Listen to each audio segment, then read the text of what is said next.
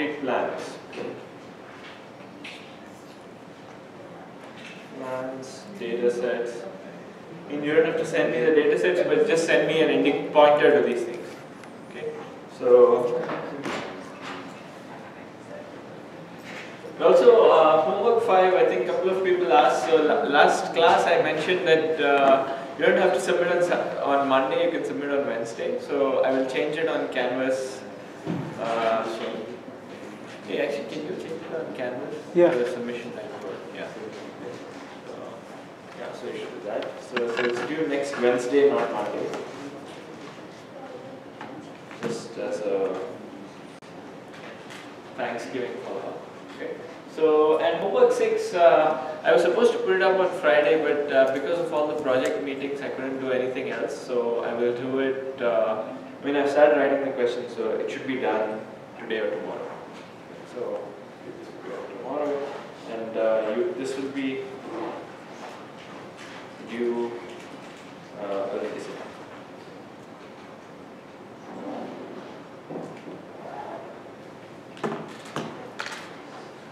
Alright, so any questions on announcements? Oh, the other thing I promised that I would announce is that the project due date, many of you said that the day of the final is probably not a great day to submit the project, so you can submit the Friday of the final. Okay, so it's Friday, I think it's December 15th. Okay, so this is something you might want to note.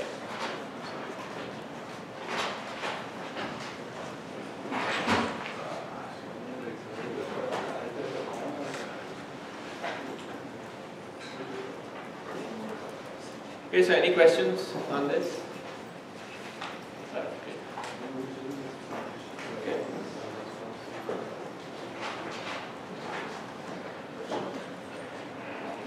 Alright, so last time we started looking at this general, last few classes we've been looking at optimization formulations of problems, and last time we introduced this, or we started studying this notion of a relaxation. Okay, so we said that you have a problem, usually it's a combinatorial problem, and you come up with an integer program formulation of this, okay, where you introduce some variable 0, 1, you cast it as an optimization problem. Then we said that optimization problems with 0, 1 variables are often NP hard. So what you do is you relax these constraints to something, simplest example was variables in 0, 1, and once you move to this relaxation, turns out things are easy. Okay, so pretty often, at least if you have linear constraints, they are always easy. This is what we call linear programming.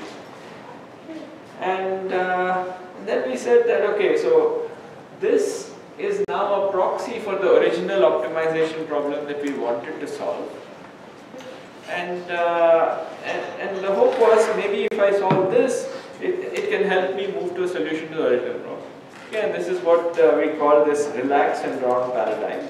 Okay, so I'll spell it out more detail in a slide or so. Yeah, so formally speaking, what it was the following. You write an integer program for the problem, and you relax to get a linear or convex program. Okay, and this just means change integer constraints to some interval constraints.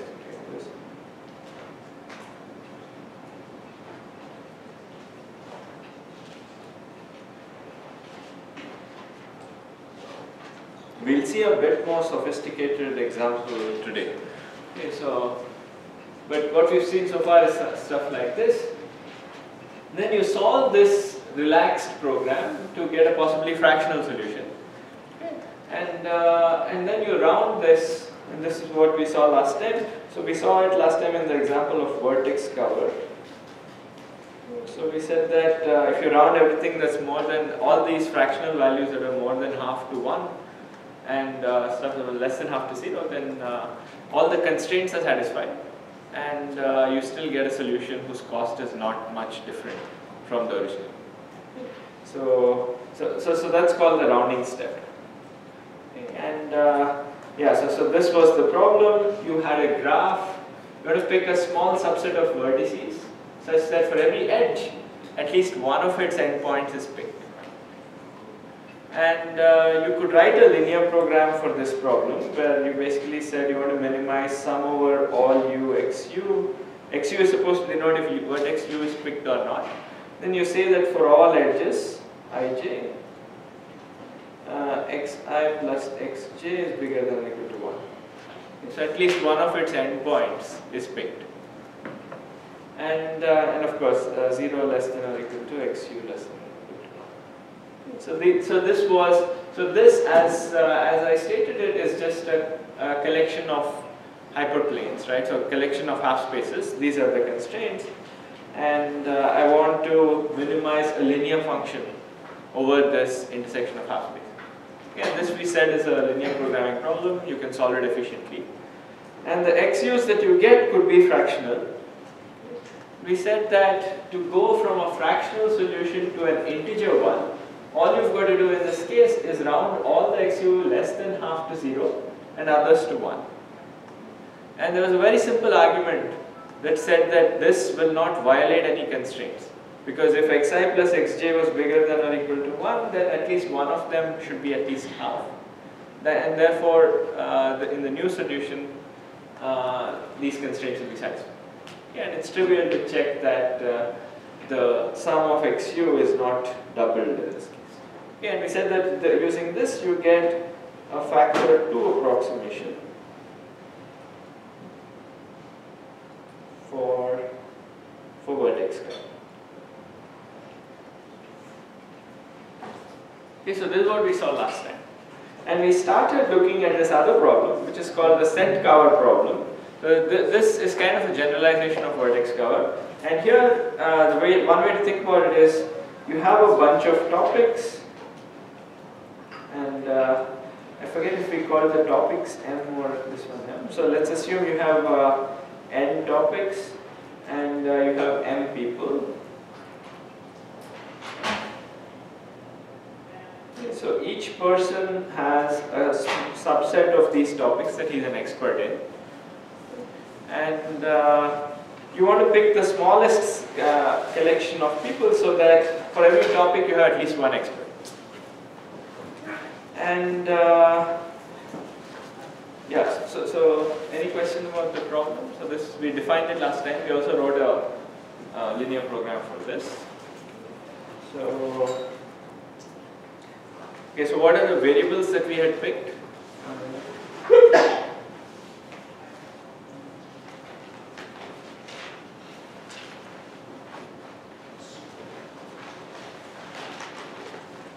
So what do we want to choose, right? We want to choose a subset of the people. So what should our variables be?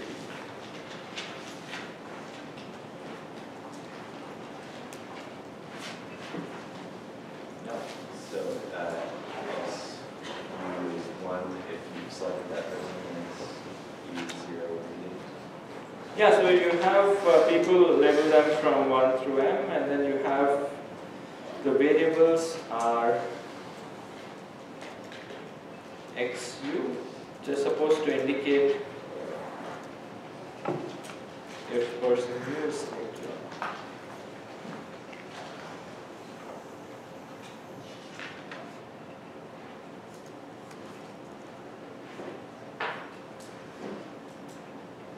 So that's those are the variables xu. And now, what are the constraints, right? And of course, our objective is to minimize the number of people, total number of people you choose. So it's to minimize sum over u xu. And what are the constraints?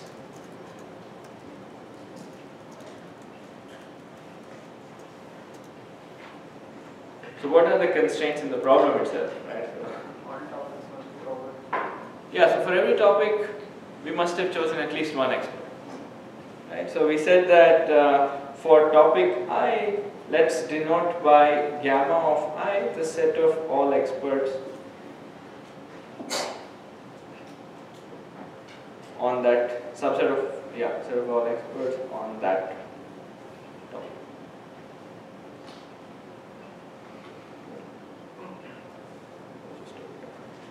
So that was gamma of I. And the constraint was basically that. Sorry? Summation of x greater than equals to 1 for all the groups belonging to that gamma series. Yeah, so for every I, we have sum over u in gamma of I xu is bigger than or equal to 1. Okay. So this is the linear program, and of course 0 is less than or equal to xu less than or equal to 1. So in an integer program, you would just have had xu in is actually 0 or 1. But we can't solve integer programs efficiently, so you replace that with this constraint. So that's this.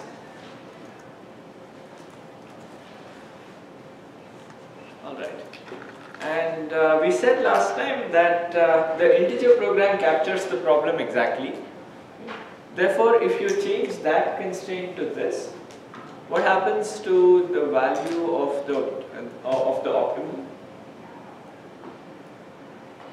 Is the value of the relaxation smaller or larger than the value of the optimum, than just the optimum value for this problem?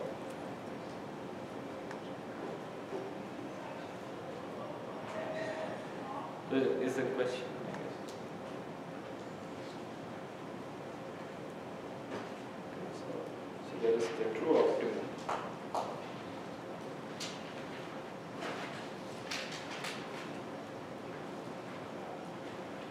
And there is the optimum solution.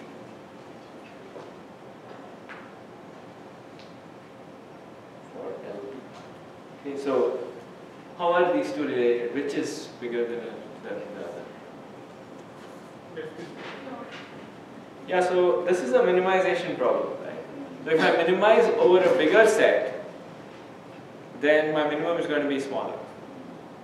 Right? Yeah. So for this reason, the left is the right is smaller than or equal to the left.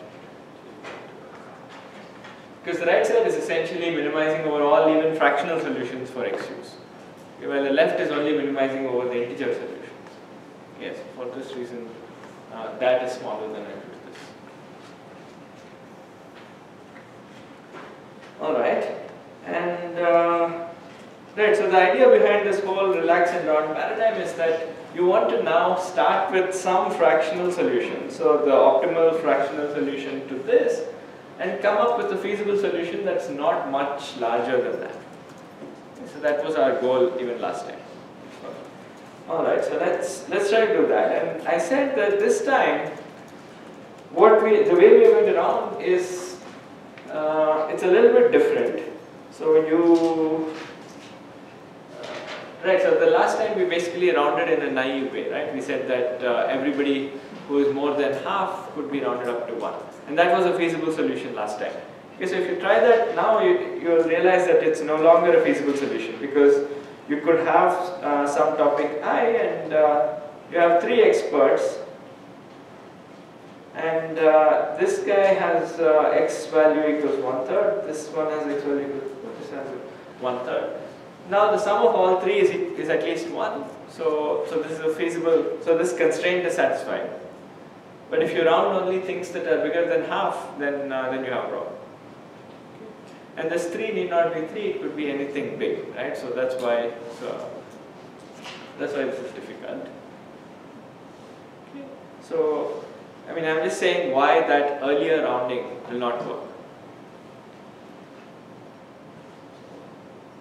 I see many confused faces, so ask a question.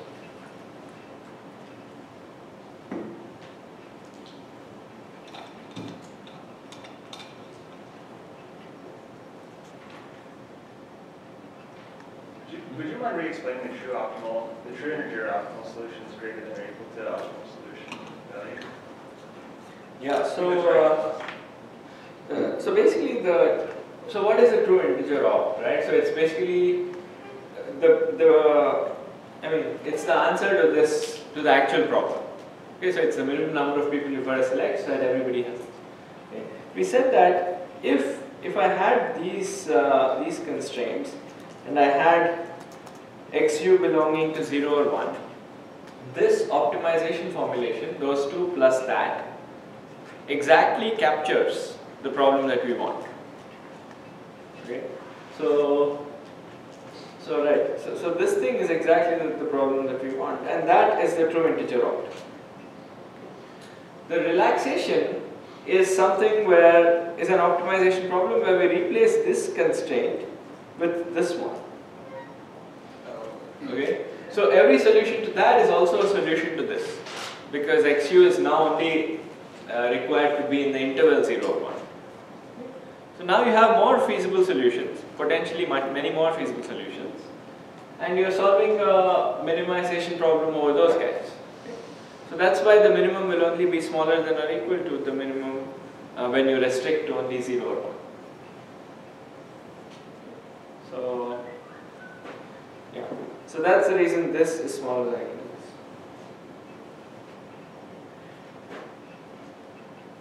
And next what we want to do is now say that, okay, this we can solve efficiently, so I'm going to find the optimal solution for this, where I have these constraints. I might get something that has fractions in it. Question is, how do you round it? Okay, to something that has 0, 1, still satisfies the constraint, and the objective value is not significantly higher. And what I was saying is that the rounding we saw last time, where you try to say, oh, if xu is bigger than half, then I round up to 1. Otherwise, I round down to 0, will not work in this case, because for some constraint it could happen that I have 3 things, each of which is 1/3, and those could actually, I mean, that satisfies the constraint. But when I round it the way we did last time, nothing is more than half, so you're not, so in the rounded solution you will not satisfy this constraint. So the way you kind of get around this is, so last time I defined this, so it is, it's called randomized rounding, and the idea is essentially to interpret these xi's as probabilities. Okay. So where you say that, yeah, think of it as probabilities. Now you set yi equals 1 with probability xi, so yi is now a random variable. Okay. So this is xi with probability, sorry, it's 1 with probability xi and 0 otherwise. Okay, so yi is always a 0-1 solution, right, in some sense. That's what we want. Ultimately, we want to come up with a 0 or 1 solution. And so, but now this is a randomized definition. Okay.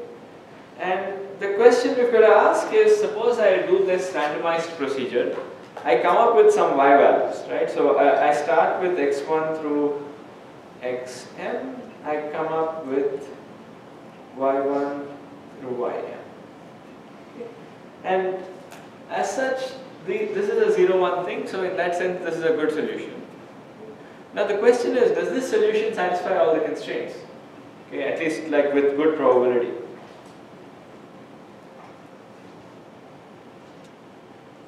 Okay. And the other thing we've got to ask is, what is the expected cost of this solution? Right, so those are the two things that we want to ask. Okay. So let's look at this one first, okay, because we are good at computing expected costs, right? Because expectations are always, we know that there is linearity of expectations, so things work out easily. So that will turn out to be easy. But what is the probability that the solution satisfies these constraints? Okay, so let's look at that. Okay, and the idea is to just look at covering one element. Okay, so let's fix some topic I. And this would have had some gamma of I, okay. Some gamma of I, okay.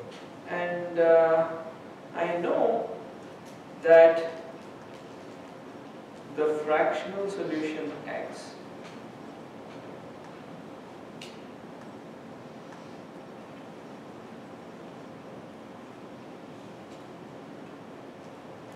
satisfies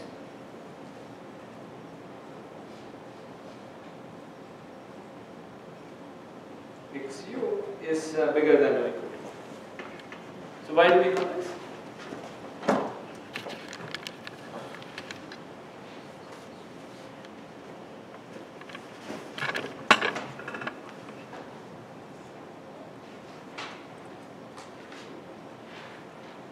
I mean, you just have to look here, right? So this was one of the constraints. So, I mean, you had a feasible fractional solution, obviously satisfies all the constraints, right? So it satisfies this thing also. Okay, so it has something like this. Okay, so you know that, let's, for convenience, let's call them some x. Yeah, okay. Right, so let's call them xu1, xu2 to xuk. So it's x u sub 1, u sub 2, so xuk. Okay, so these are just the values for those for those. Okay, and I know that their sum is at least 1. Now, when I do randomized rounding, I end up with these yu1. I mean, so the constraint is satisfied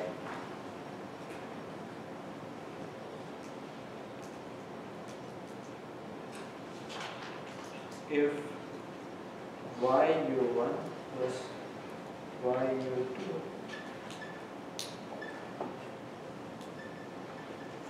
is bigger than. Right, because I start with the x's, I randomly round each one of them to 0 or 1, and I end up with these y's. And the constraint is satisfied if the same thing holds for the y's. So it's like saying yu1 plus so on is bigger than.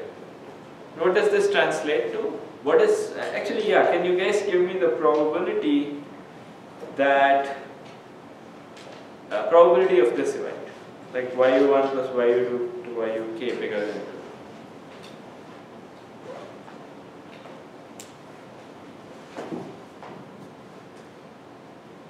Yeah. 1 minus 1 by 2 is to 2.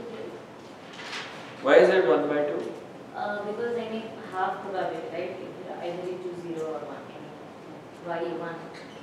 Well, it wasn't half, right? So we said that y is 1 with probability xi, but you're right, I mean it's along the right track. So what you observed is that the probability that these are all 0, 1 random variables, so you want the probability that at least one of them is 1.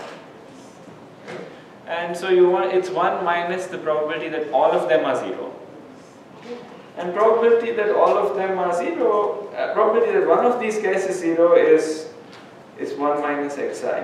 Because with probability xi it is 1, probability 1 minus xi is 0. So this, the probability of this is 1 minus the product. So that's, let me write it out. 1 minus xu1, 1 minus xu2, so on. Okay. Up to 1 minus xu.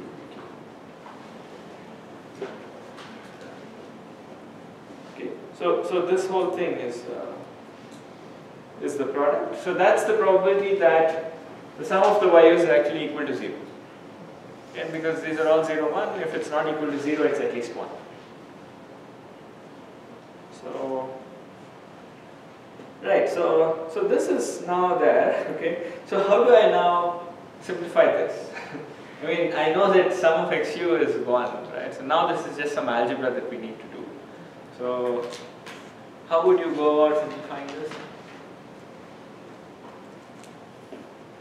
I've got to show that the probability that this is 1 is big. Okay. Because I want, I want this event to happen with high probability, right? I want that the constraint has to be satisfied with high probability. So I've got to show that that probability is big, which means that I've got to show that the part in the square parentheses is small. Yeah, so how would you show it? Select large number of y's. Select what? Select large number of y's, so you will get larger exponential factor. That will Select a large, what does that mean? So like that sigma xu greater than equal to 1, we are converting them into like binary Mhm. 0 and 1. Yeah. The number of x's are more, the probability of all of them simultaneously becoming 0 will be Right, but we don't know what the x's are, right? So the x's are whatever the solution to this linear program is. Okay, so you have some solution to the linear program, but you're right. I mean, ideally, if x's are not good enough, maybe we should probably sample with make them one with probability a little bit more than x. That I agree with.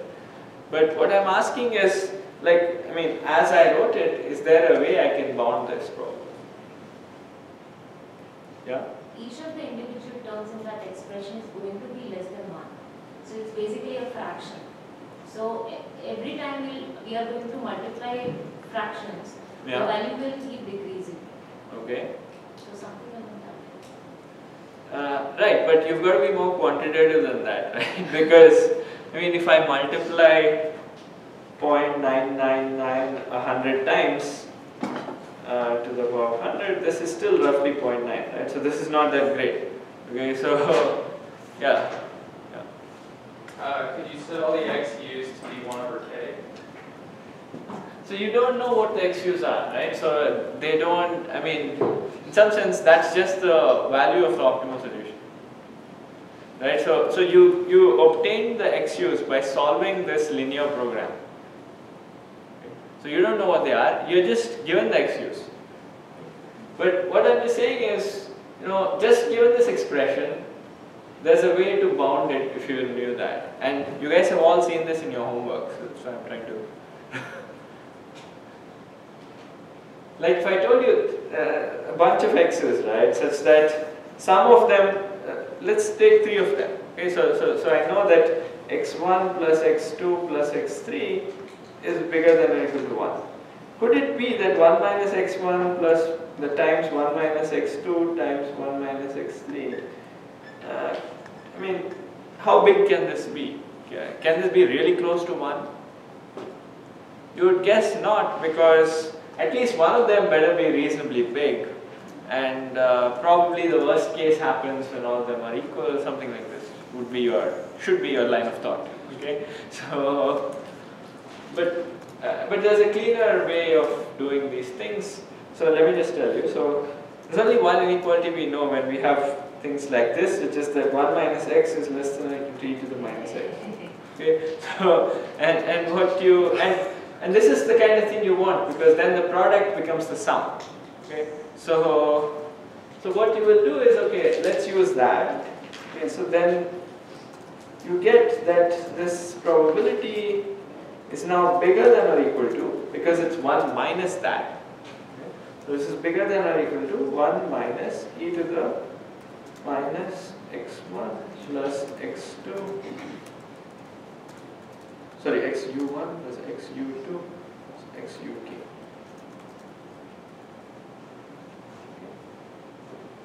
And I know that that thing is bigger than or equal to 1. So you can get that this is at least 1 minus e to the minus 1. Should check that the direction of inequalities goes the right way, but you will easily be able to check that. So that's that. Okay, so there is, and this turns out to be about 63%. So there's a reasonable chance that this constraint is satisfied.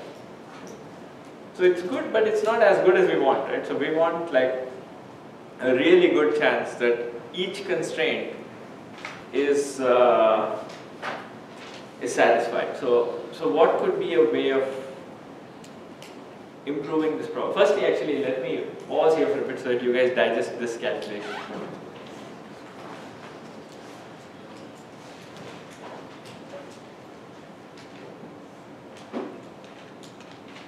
So everyone see what I've done here? I've just taken our favorite inequality and just applied it there. And now the product becomes a summation, which is nice because we have a control over the sum. We know that the sum of the xu's is bigger than or equal to 1. So I can use that inequality over here to get that this thing is bigger than 1 minus e to the minus 1. This is about it.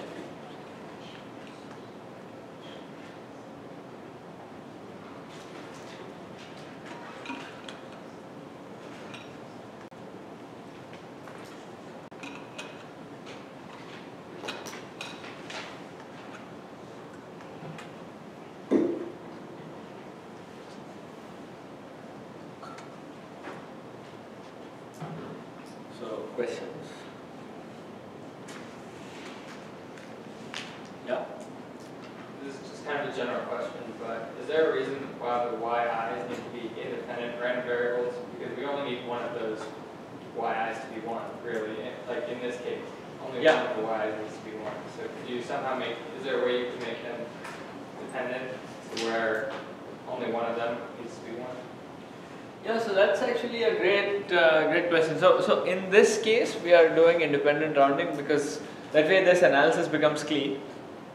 But if you had dependent stuff, you can no longer say that this probability is 1 minus the product.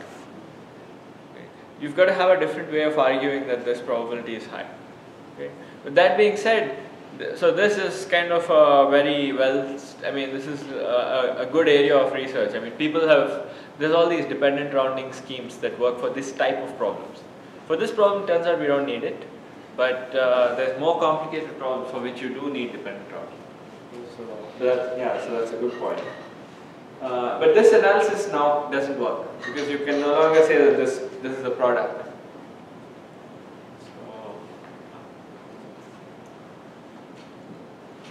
So any other?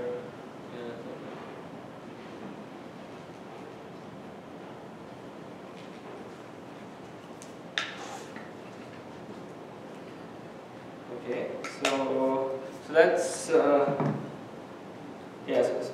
that's the thing out here, and so what you should remember from this is that when we did randomized rounding with probability XU, this argument shows that for any given constraint, there's at least a 63% probability that it's satisfied. But now you could ask, okay, so this was just one constraint. I have n different constraints, right? And if one of them could fail with probability 37%, then lots of them are going to fail. Okay, so if I have 1,000,000 constraints, then this bound is not good enough, right? So one question you should ask is, okay, is there a generic way to improve this bound? Can I get a higher probability by doing something? Like this is, I guess, goes back what he was saying.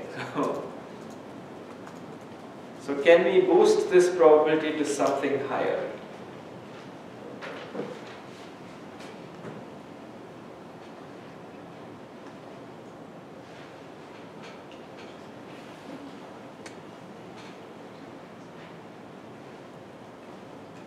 Any thoughts?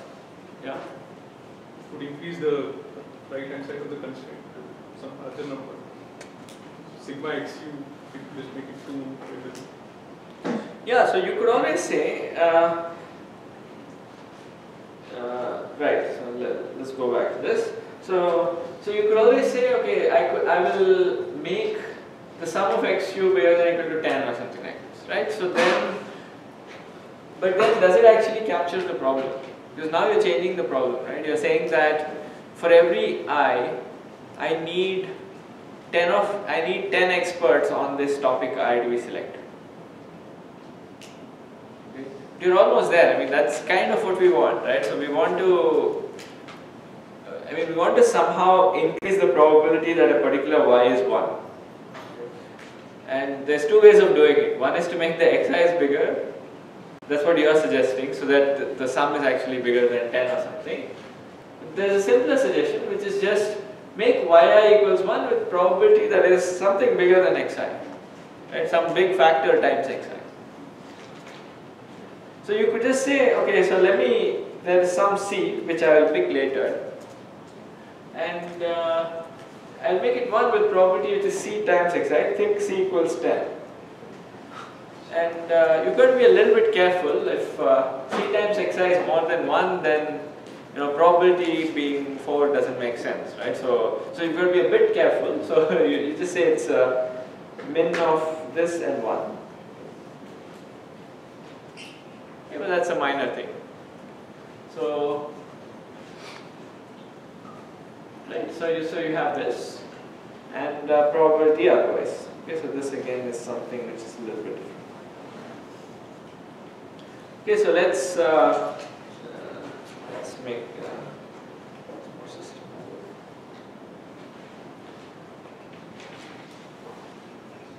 Okay, so boosting probabilities.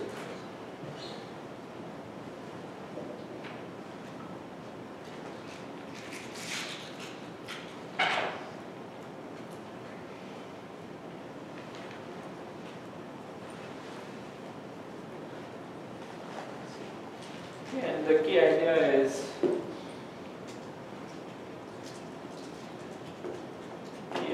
set yi equals 1 with probability that's min of c times xi, comma 1 and 0. Okay, where c is some big constant, we will choose it appropriately.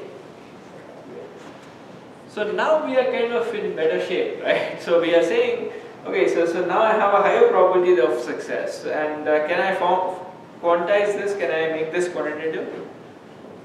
So I've got to go through this, right? So now what is the probability that a constraint is satisfied?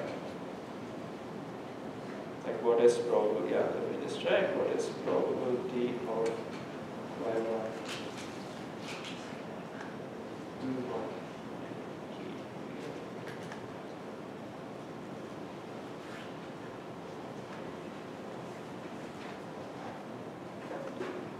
So I should be able to do the same thing.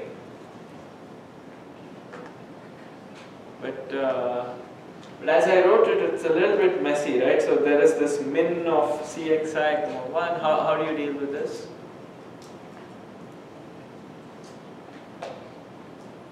Thoughts?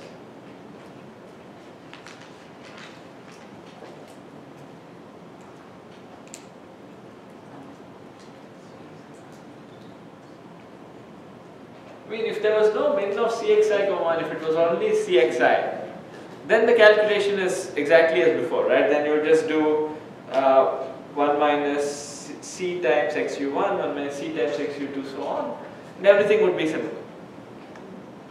But if there was a 1 minus cxi that was actually, I mean, if there was a cxi that was bigger than 1, then what can you say?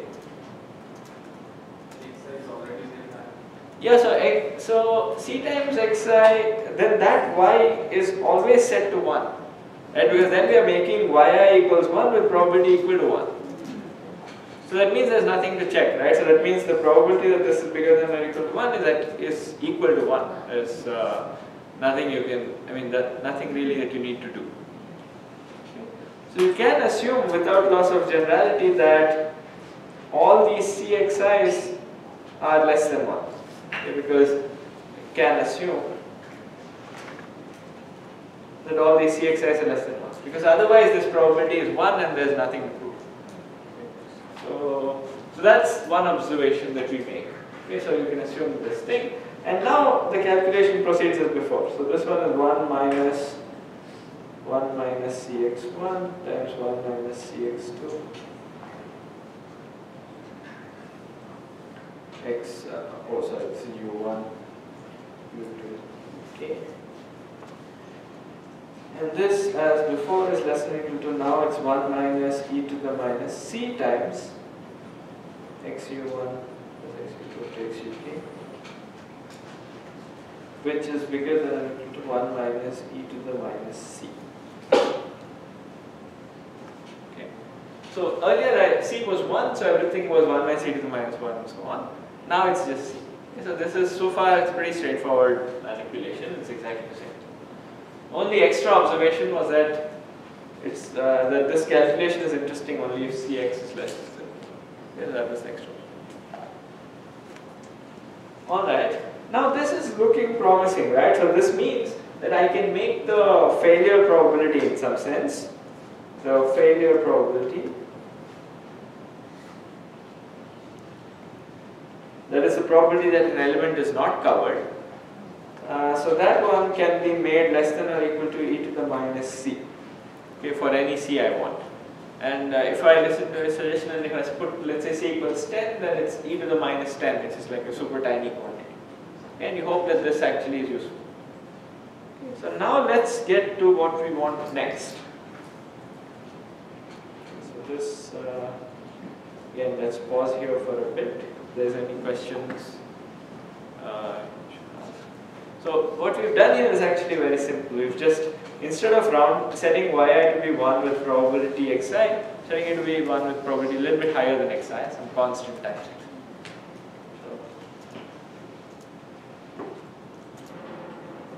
And this is what this is. So now I've got to see what is the probability of covering all the I.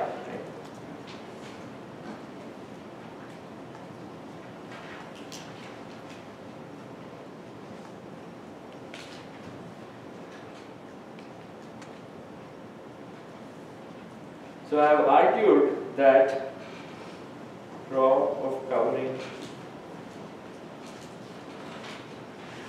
any given I is at least 1 minus e to the minus c.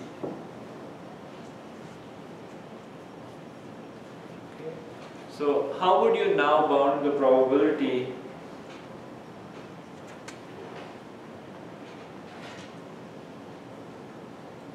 all i's beginning with something?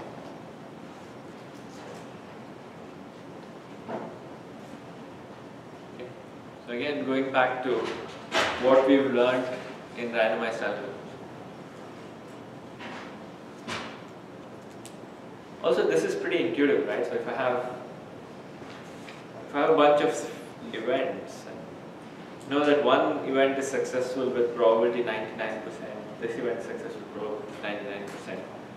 What can you say about the probability of the, like both of these happening? Sorry?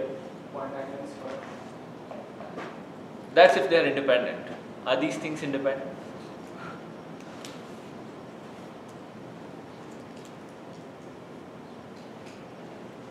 Yeah, actually that's a good point. So, suppose I take one I and another I. You can see that if they share one of these experts, then they're not independent. Because that one gets rounded up or down, and the same kind of likelihood as this thing. Okay, so these i's are not quite independent, and yeah, that should give you a further hint, right? So if you have things that are not quite independent, what is the only method we know of arguing about things like this? Right, so I'm asking something very simple to start with. Okay, so I have two events, E1. E1 occurs with probability 99%. E2 occurs with probability 99%. And I want E1 and E2. Okay. Can you say that this occurs with probability at least something? And these are not necessarily independent. Sorry? Yeah, so you've got to do some kind of a union bound, right? You just say, what is the likelihood that this thing does not happen? So if this does not happen, then one of those two does not happen. And probability that the first guy doesn't happen is 1%, probability the second guy doesn't happen is 1%. So the bound that one of those two doesn't happen is at most 2%. So this is what we said, this was the union bound, right? So the probability of not E1 or not E2 is less than or equal to the sum of the probabilities of not E1 and not E2, which is 2%. So the probability of this is at least 98%. And that's exactly what we want to use here, right? So if so I have probability of the first of I not being covered is at most e to the minus c. Probability of one of those things not being covered, how can you bound it? So let's look at the complement of these. Of one, like at least one.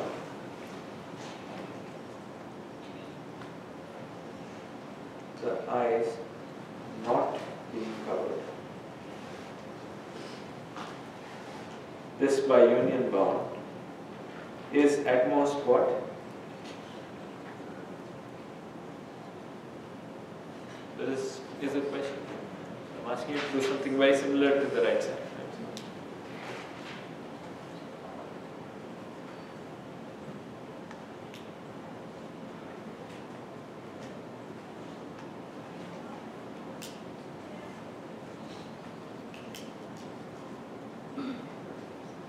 So this is, this is what I'm saying is basically probability that topic 1 is not covered, or topic 2 is not covered, or so on until or n is not covered. Right? This is exactly what I'm asking you to bound. So each one we have some probability, and we want the probability of the OR.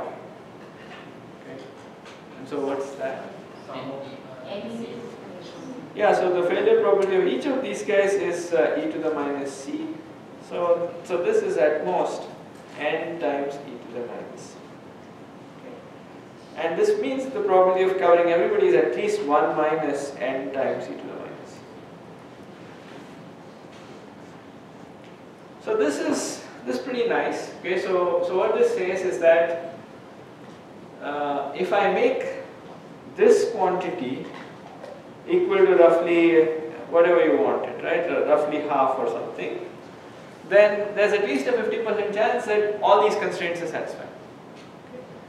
And this, if you think about it, is reasonable, right, because we want all the constraints to be satisfied with a reasonable probability. Then I can repeat this algorithm multiple times and I already get something, then have a good chance of satisfying it. So, right, so and for what value of c will that be roughly half? This is now simple calculation, right? So you want 1 minus times e to the minus c equals, and you realize that c has to be roughly log n.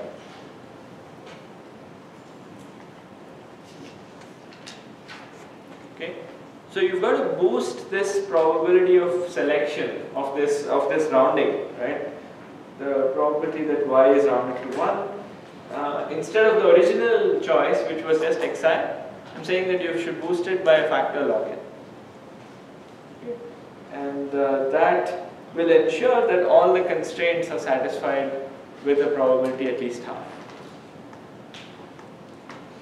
Okay. So that's good. So this is all, so far it was just probability of covering all the, of satisfying all the constraints. We have a second part, right, which is what is the expected number of experts that you are choosing, right, the number of people you are choosing in the process. So how would you compute this? This is now straightforward. So what is the number of people that you are choosing in the process? Okay, so I heard somebody saying it. So number of people chosen is basically sum over I by I, right? I going from 1 through n.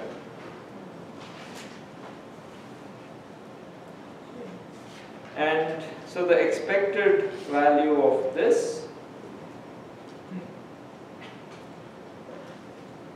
we know is just sum over expectations.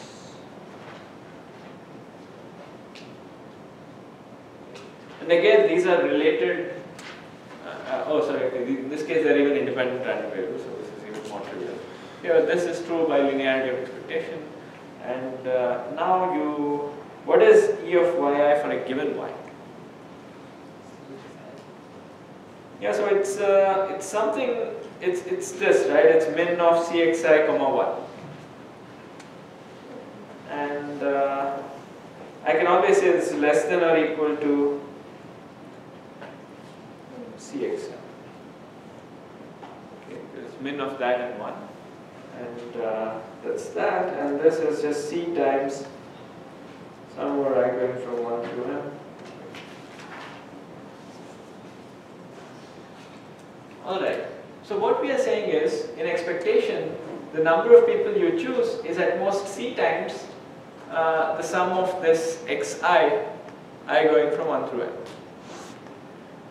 And what is the sum of xi, right? So that's, oh sorry, that is the objective value. Right? So that's the thing we were trying to minimize in the first place. And we argued that this was the optimum solution for the LP. So what we are saying is that the expected number of people that this algorithm chooses is at most C times the objective value for this linear program. And we know that the objective value for the linear program is a lower bound. I mean, is bounded, is at most the true optimum. Okay. So we have this again, a similar sandwiching type property. So we have that the expected cost of the solution produced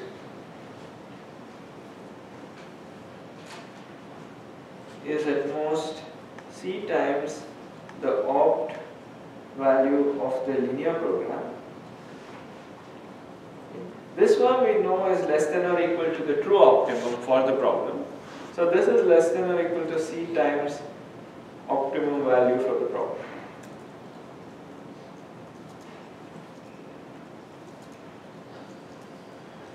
Okay, and that's it, right? So then what we are saying is that at least in expectation, cost of the solution produced is at most C times the optimum value of the problem. Okay, and this is what this is all we need essentially. Okay, so there's one small step here. I've only shown things in expectation. So how would you make this? I mean, is this good enough? Yeah. Then you can compute the standard deviation and get around for how likely you will be to be very far off. Yeah, so you can do the standard deviation type thing, but for these kind of things, it's actually even more trivial to just use Markov's inequality. Right? So you can just say, okay, I know that I'm always, that in expectation I'm log n, so C is log n, right? So the probability that cost of solution produced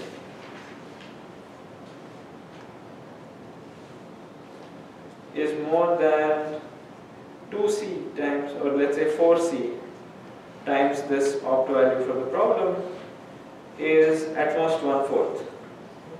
This is what Markov's inequality tells us, because the expectation is at most that. And so what it means is that with probability at most 1/4, you have that that this event happens, and the probability that this other event happens, the solution is feasible, is at least 1/2. Okay. So in some sense, so you will have this cost being small with probability at least 3/4. You will have all these constraints being satisfied with probability at least 1/2. Then again you can use a union bound, just as we did before.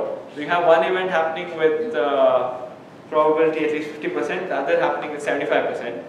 So probability that both of them happen will be true at least with probability 25%. So let me write it. So what we are saying is probability that number of people chosen is less than or equal to 4 times the optimum is at least 3/4. Okay. That's because probability that it's more than that is at most 1/4. So probability that this is small is at least 3/4. So this is what we're saying. And then I said that probability that all constraints are satisfied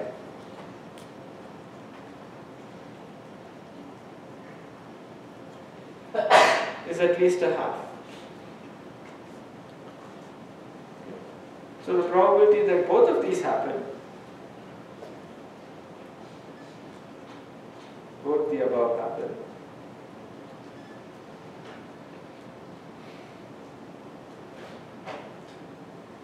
is at least, so it's 1 minus that plus 1 minus this kind of a thing. So this is at least 1/4. If both of these happen, then then the algorithm is successful, right? It returned a solution whose cost is not much more than the optimal, and it satisfied all the constraints. Okay, so this is just very simple calculation, right? So we are just saying that, yeah, and this is when we define the algorithm as successful. It should, the solution it produces should not have too high a cost, and all the constraints will be satisfied. And you just bound the probability of each of these, make sure they are close enough to 1, and then you have a decent probability that both of these. Okay. So what this essentially says is that you have you have a good probability of success, and the solution is bound to have a cost that is roughly 4 times log n of the optimum. Right? So remember it's 4c. 4c. So yeah. So it's 4 times log n. So this is a 4 log n approximation.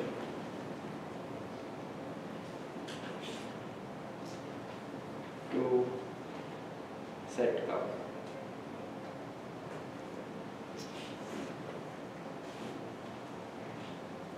Okay, so I'll pause it for a bit to see if you guys have a question.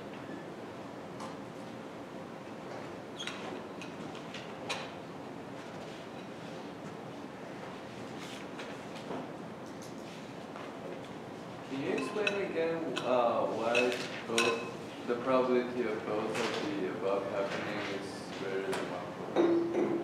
Oh, this is the same reasoning we did before, right? So the probability of the first thing failing is at most 1/4. Probability of the second thing failing is at most 1/2. So the probability of either of them failing is half plus 1/4, which is at most 3/4. Okay, so the probability of the complement, which is the probability that both hold, is at least 1. So this is exactly like this 99% and this 98% kind of a thing. It's just that in this case they are not 99. One is 50%, one is 75%. Okay, but it's the same logic.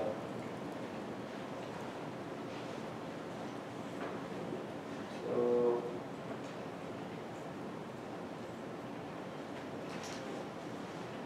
yeah, so that's why we have this. Okay, so maybe if I didn't, maybe it's a bit confusing. Maybe I should just have had the same constants in both things. Instead of having 3/4 and half, maybe I should just have had 3/4, 3/4. And maybe things would be clearer to people.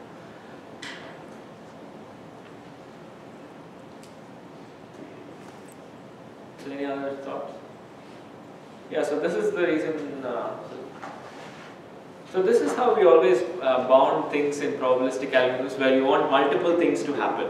Okay, so like in this case, we wanted 2 things essentially, right? We wanted all the constraints to be satisfied, and we wanted the rounded objective value to be small. This thing was showing that initially we said, okay, if I set C to be log n, then the probability that all of these things happen, all the constraints are satisfied is at least a half. And then we said, and for this we needed C equals log n. Okay, so this was the calculation we did a few out here. Okay. This ensured that with probability at least half, all the constraints are satisfied. And now, no matter what the C was, if I consider the event, what is the probability that the number of people chosen is less than 4C times optimum? So because of this 4 essentially, you get that this probability is at least 3/4. And now the probability of both of them happening is pretty good. So this is what we usually do. If you want multiple things happening, you just want to say that this guy happens with probability close enough to 1, this one also happens with probability close enough to 1, and therefore both of those happen with reasonable probability. And yeah, and having probability 1/4 here is good enough, because you run it 4 times, you're bound to get, or 10 times you're bound to get something that satisfies both of these with decent probability. Okay. So yeah, so what I'm saying is something pretty straightforward, so I'm sure you guys will see. So I'll just anyway pause for 1 minute and see if you have questions. Maybe it was just a little bit fast. Yeah.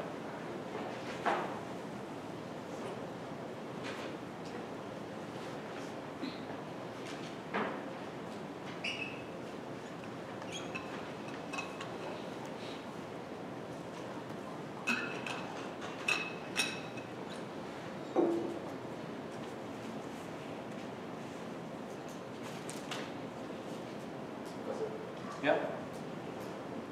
Oh, okay. After computing the values of yi, can't you just check if it satisfies all the constraints, and if it doesn't, then just do it again until you do satisfy all the constraints? Yes, but so you want both of these though, right? Like suppose your y's by some accident turned out to be all 1s. Okay? Now you clearly satisfy all the constraints, but your objective cost value is too high. So you've got to make sure that both of these kind of hold. Okay, so you want all the constraints. It's easy to satisfy all the constraints, but you also have to have a cost that's not much higher than optimal. So that's why you have to do both these things.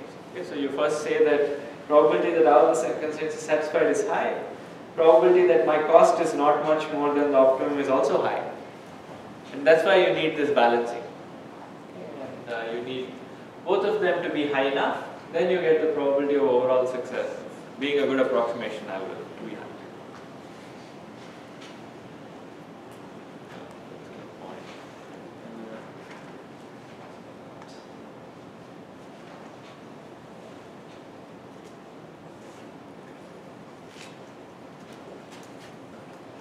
Okay, so yeah, so just ponder about this for a little bit. Also, I guess you'll have a little bit of practice on this in homework 6. So that's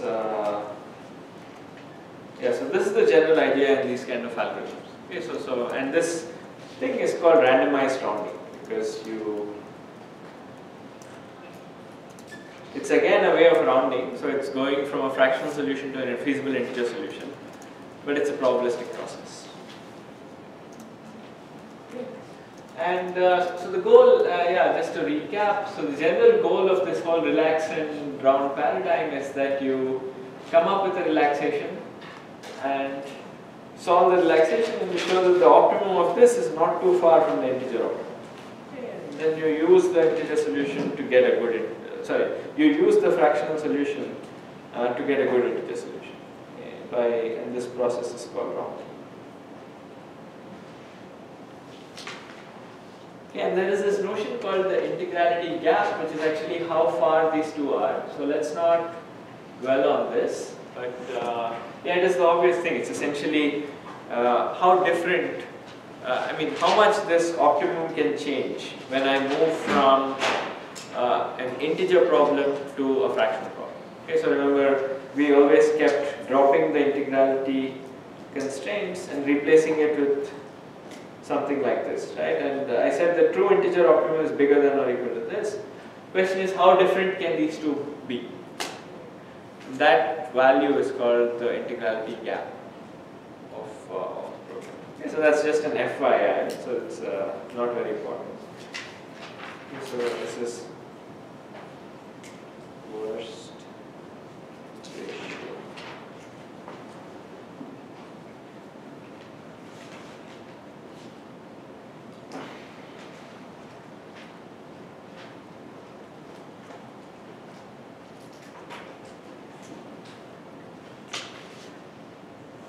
Okay, so this that's going to be here.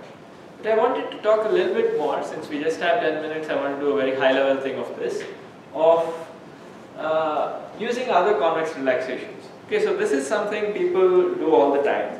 I mean, in fact, a lot of papers in somewhat applied conferences are about essentially coming up with some formulation of a question, phrasing it as some optimization problem you can solve, essentially trying to use that solution to come up with this. Okay, so but the problems usually are not linear programs. They are often something more complicated.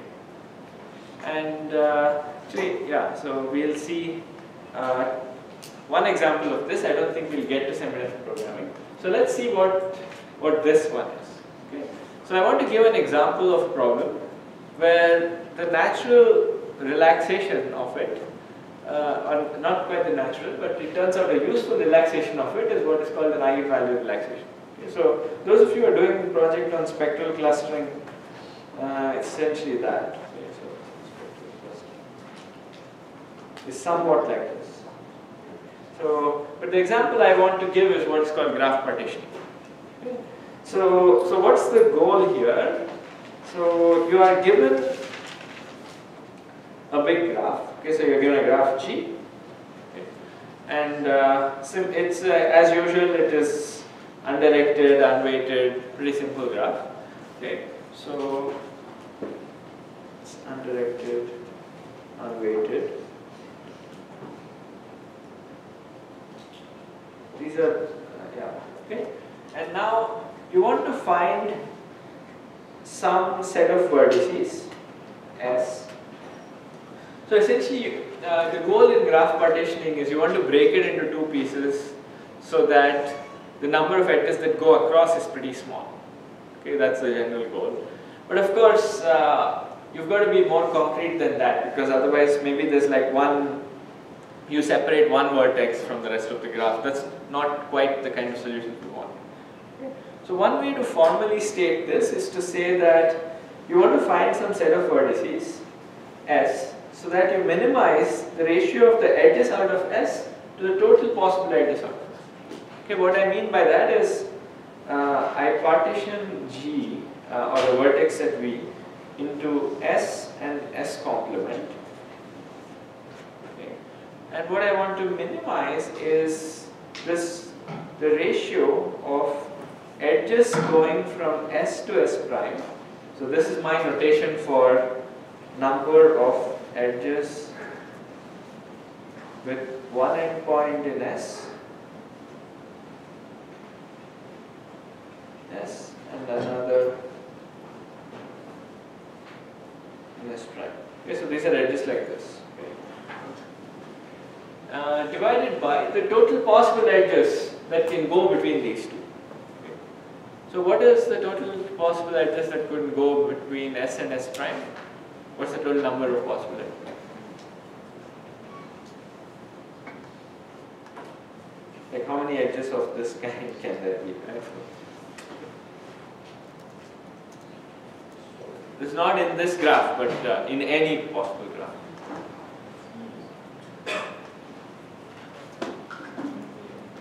Yeah, just think, two vertices here, three vertices here, how many edges can there be between them, right? 6, right? I mean, I see 3 edges here. So it's, okay, so, I mean, okay, it's easy to see that this quantity is size of S times size of S prime. Okay. You can have any endpoint here, any endpoint here. Okay, so that's the total possible, all the potential edges between S and S prime. So you want to find an S to minimize this thing, this quantity. Okay, so this turns out to be a pretty well-studied problem, and yeah, so can any of you guess why problems like this may be useful? Why you would want to solve problems like this? So it turns out one of the, I mean there are obviously some practical applications as well, but even theoretically this is of interest because, I mean, you can think of doing divide and conquer like this, okay? Because In some sense, you want to divide it into subproblems so that there's not much interaction between the two pieces. Okay, so this is why people, even theorists, are very interested in graph partitioning, because in some sense the number of edges going across represents the interaction that you have in this graph, and somehow it should be small relative to the total possible amount of interaction you can have. Okay, so that's so this is so it's useful in a lot of places. It's also useful in coming up with divide and conquer algorithms. Okay, so for instance, if you want to place a planar graph on a plane, turns out partitioning and doing stuff like this is useful. Things like this. So anyway, so if not anything, trust me, this is a useful objective. Okay? So now how do you find an S so that you minimize this?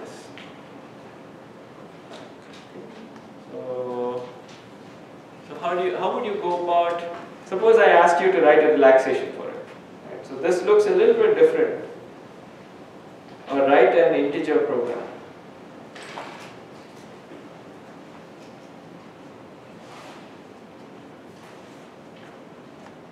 So now you can come up with something, right? So, yeah. So each variable corresponds to a vertex, and it's 1 if it's in S, and 0 if it's in S. Okay, so that's excellent. So the variables are just xu, where xu is supposed to be 1 if it's in S, otherwise not. Okay, so now that's great. So we want to write E of S, S bar, divided by size of S, and the variables are 0 if U S, sorry, 1 if U S. Now we can try to write this, right? So what is the numerator?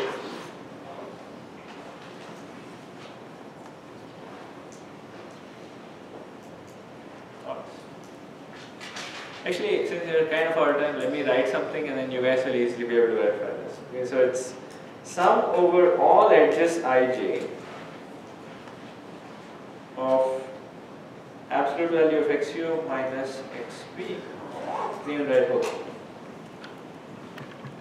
sorry, xi minus xj.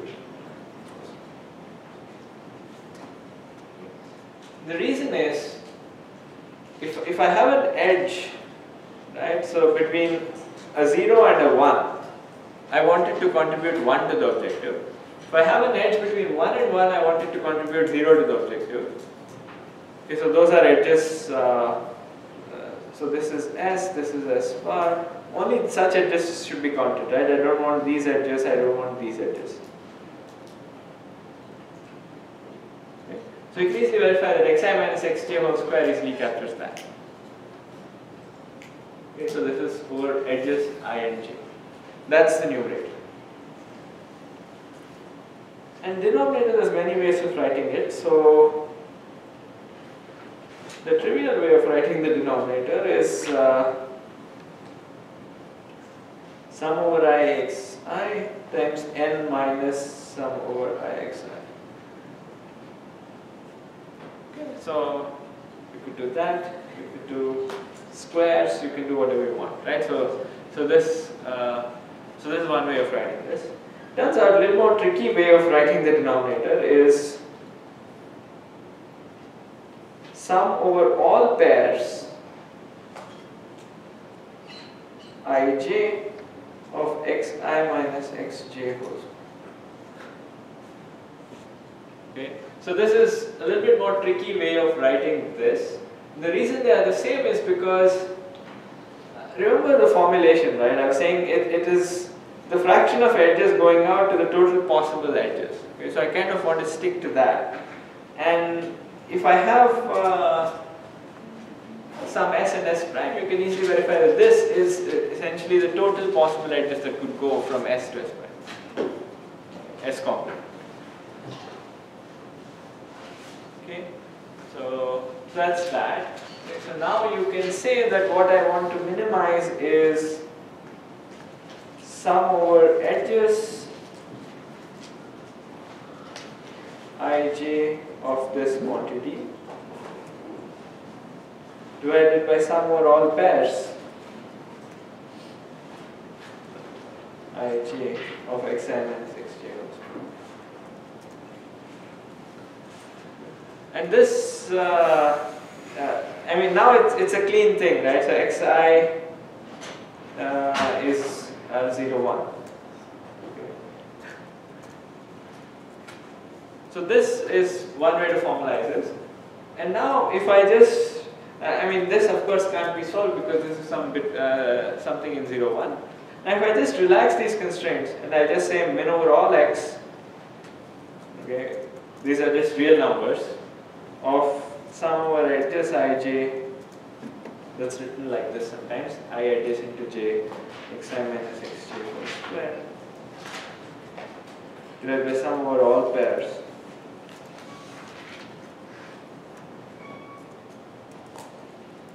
whole square. So it turns out this is an eigenvalue problem. Okay, so if I had a little more, 5 more minutes, I would have shown you why this is an eigenvalue problem. But it turns out this is. Okay, so this, yeah, it's very cleanly an eigenvalue problem. Okay. And this you can solve. Okay, and you can find the best possible x's, but it will give you some arbitrary real numbers, which could be anywhere. Okay. And the question is now, how do you go from that to an actual solution to this?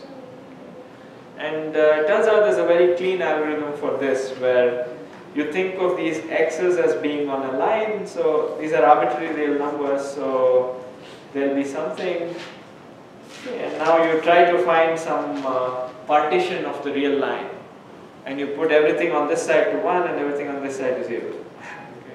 And this turns out to give a decent approximation to the original thing. Okay. So this is one of the very popular ways of partitioning graphs. You first solve this eigenvalue problem because people in numerical analysis have really found ways to do this very fast.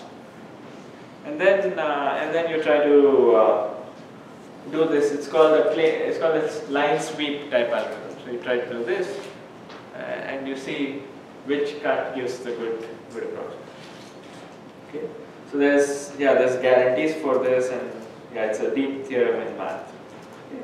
So anyway, so let's stop here. And but the point I want to make is that nothing very special about linear programs. Okay. So yeah, we'll end here. Next time we'll start something new.